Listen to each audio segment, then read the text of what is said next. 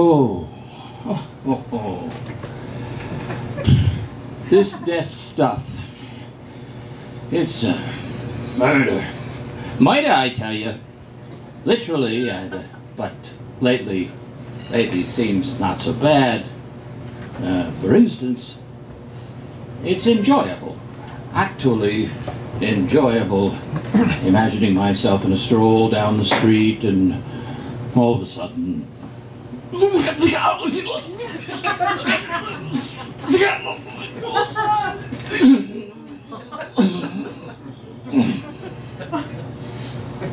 know,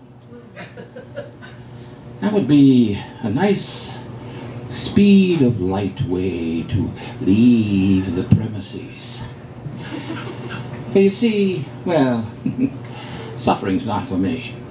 Don't want to be bedridden or in a wheelchair. Why not just end it fast, you know? There's comfort in that.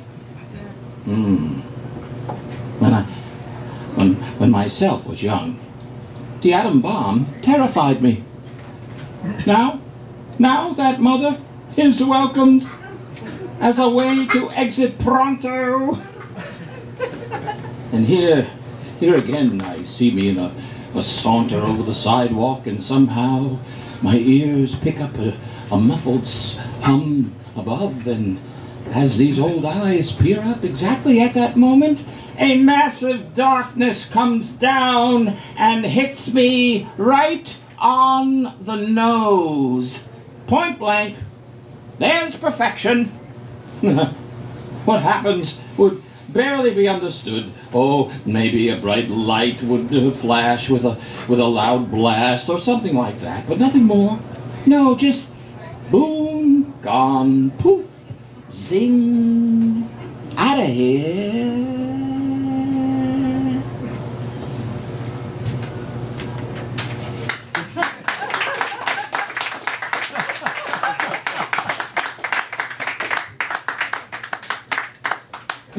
I can imagine my mother when she was a young girl, going to the movies for 5 or 10 cents, seeing the song and dance films of her day. Special effects. The first great choreographer. Strike that. Maybe the only great choreographer to come out of the Hollywood system was Busby Berkeley, who made fabulous mosaics of moving humanity. Rhythm, ideas, shape, dance, music, symmetry, beautiful people folding down, then spreading out, tap men and women swirl, thousands in mirrors multiply. Dames, babes on Broadway, the gang's all here, 42nd Street, and if I name Coochie Coochie Carmen Miranda, the lady with the tutti frutti hat, can I still be a poet?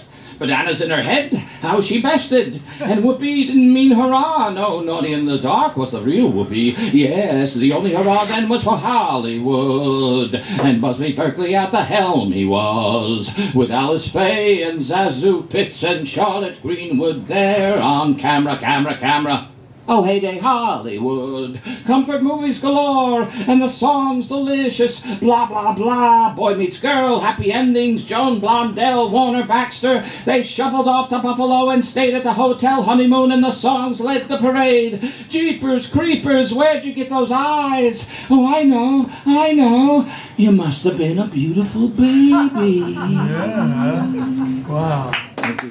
Woo.